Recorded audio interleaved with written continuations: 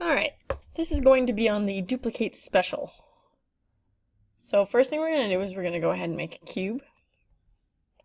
And then I'm going to use R to stretch it out so it's a little longer lengthwise. In fact, I'll go over it skinnier, and actually maybe I'll make it a little shorter lengthwise.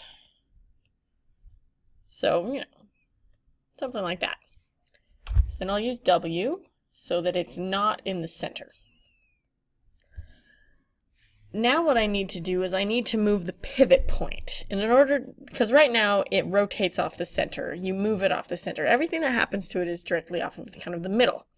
If you press the D key, and then I use the arrow, I'm going to put it so the pivot point, this dot right there inside of that box, is right in the middle.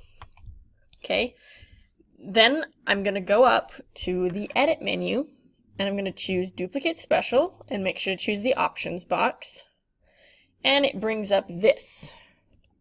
So what we're going to do is we're going to create kind of so it goes around in a circle. So this is X, Y, and Z. So each one of these. I'm going to go to Edit and I'm going to reset settings because it's remembering settings from before.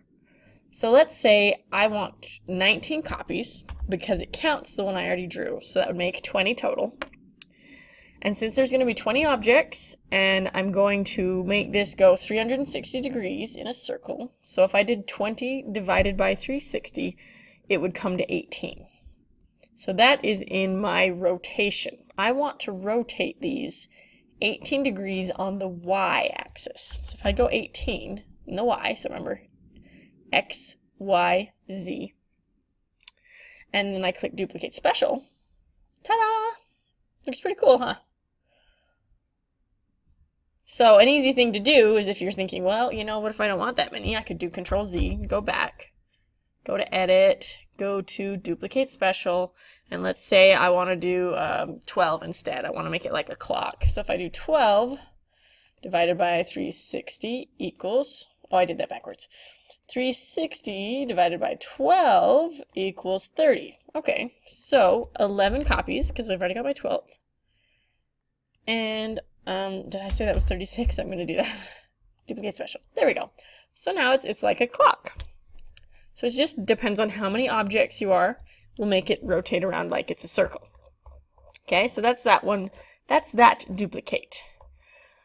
Now we're going to do a different duplicate, but we're going to need to go get a file from in Canvas. So if I go to Canvas, there's this assignment called Duplicate Special and Extrude, and it has this fish.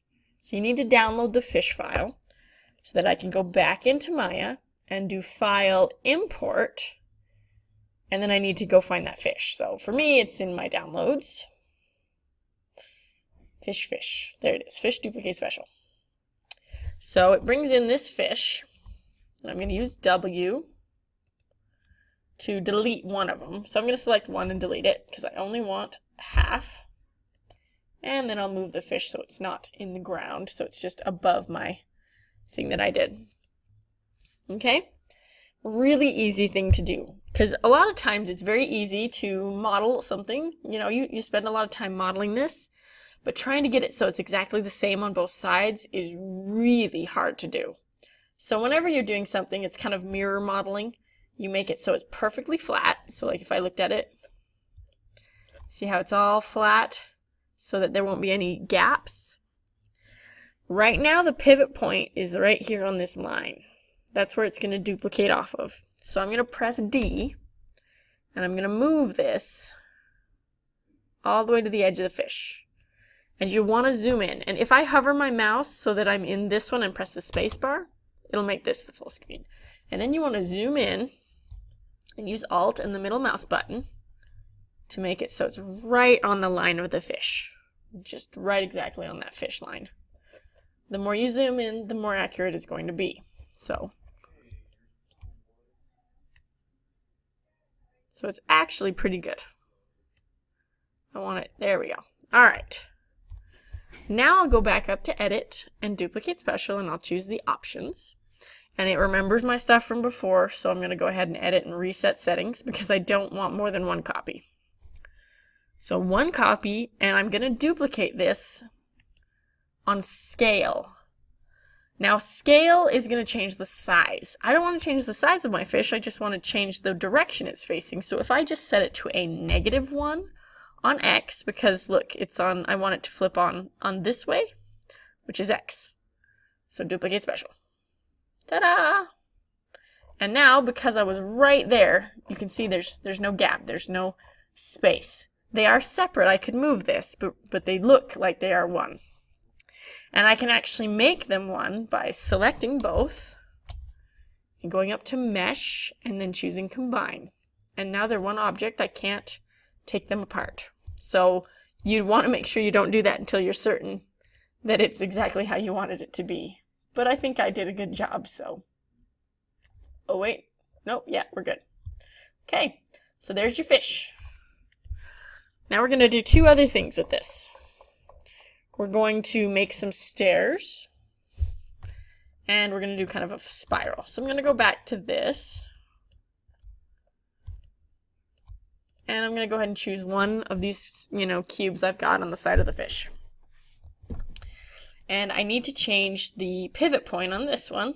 So I'm going to go to top view so I can look at it from the top, press space, and then I'm going to press D, which will allow me to choose where this rotates off of. So for the stairs, let me think. I'm going to want it to come off of this edge.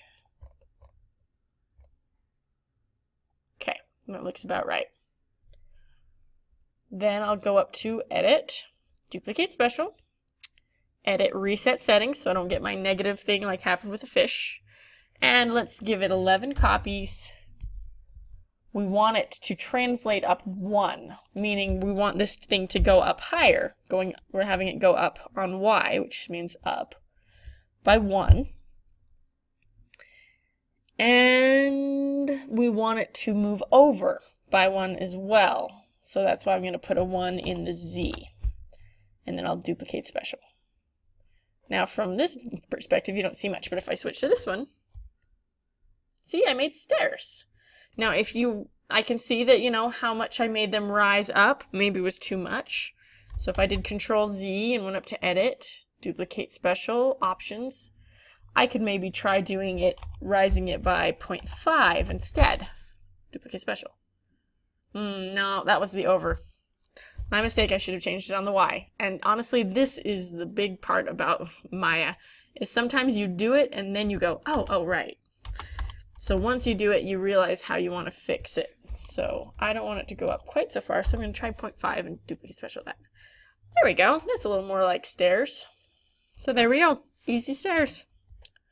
So now I'll come over to this side, and I need to look at it from the top again, because we need to move this so that it's going to rotate off of one end. So D, once again, will let you move the pivot point. So I'm going to put that pivot point right there on the skinny end. And then I'm going to go to my edit, and I'm going to duplicate special again. Edit reset settings so that it's back to the start. And once again, I do want this to move upwards. So I'm going to give it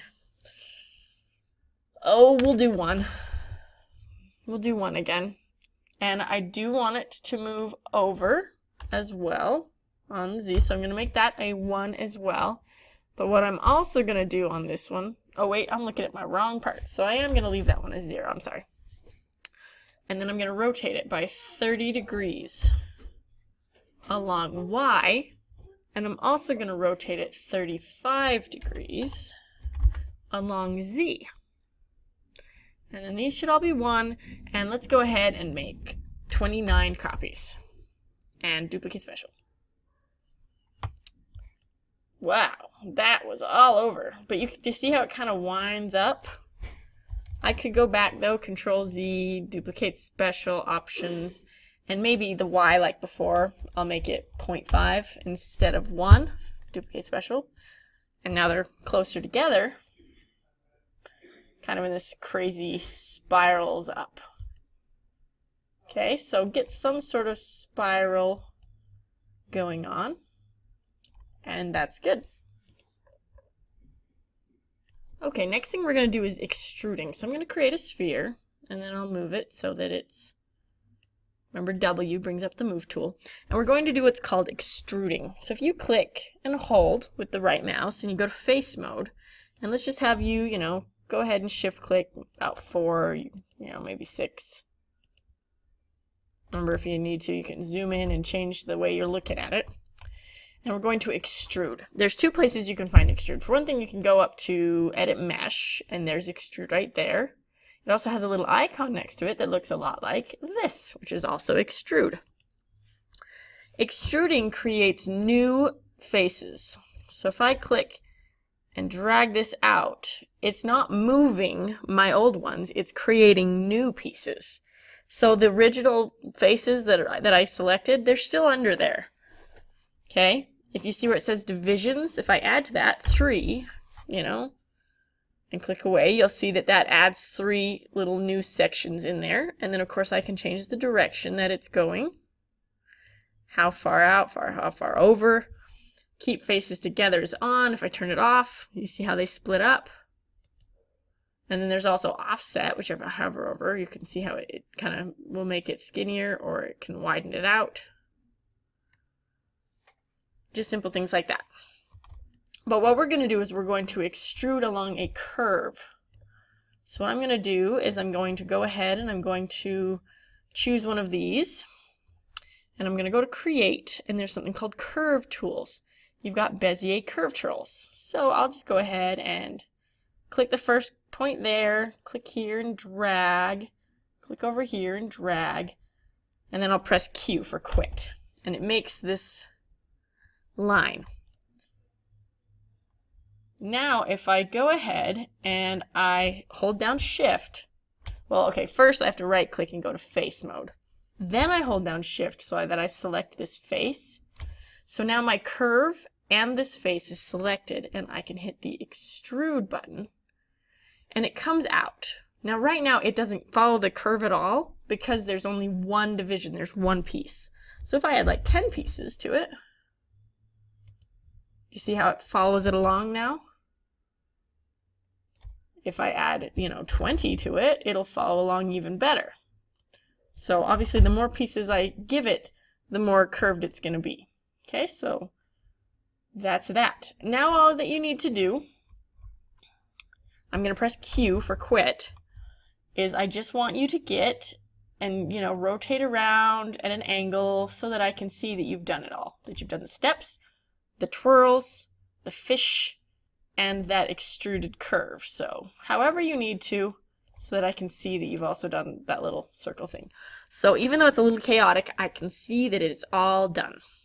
Then you go up to here, this clapboard, and it brings up this rendered picture. Everything is visible. If you need to redo yours and move it around and take it again, that's fine. But once you've got one that shows everything, you just go File, Save Image. Make sure to change the file type to a JPEG, and then go ahead and save that. So my downloads is fine. I'll just call this duplicate and extrude. Save. And now that's saved. You can save this so you can look at it later, but then you just need to go into the duplicate special assignment and go ahead and submit that. And then you're done. Nice job. You finished your first assignment.